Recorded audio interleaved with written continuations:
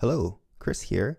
In this video, I just want to quickly tell you about a change in Xcode 8.1 regarding update frames. A lot of people are watching my beginner series and some other videos, and I show things like adding an element onto the storyboard and then adding some auto layout constraints to that element, and then going to a menu here where I'm choosing update frames.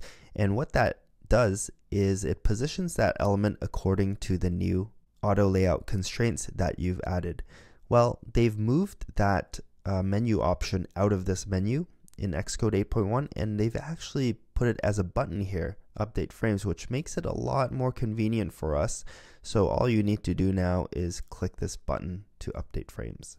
So that's just a quick note for you guys who are scratching your heads and wondering why you don't see that menu option in your Xcode. So thanks again for learning with me, and I'll see you guys in the next one. Bye for now.